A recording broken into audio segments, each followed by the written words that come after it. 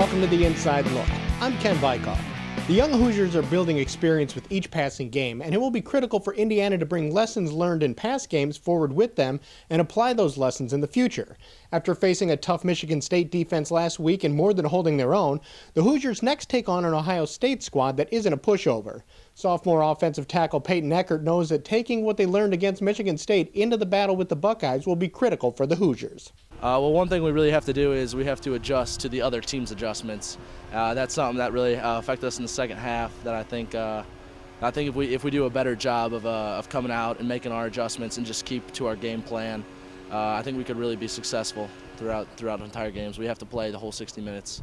And Eckert says that although Indiana hasn't picked up the wins it has been looking for, this is a Hoosier squad that's getting closer every week. Oh yeah, especially coming through Northwestern. We were within 8 points there in the third quarter and the fourth quarter.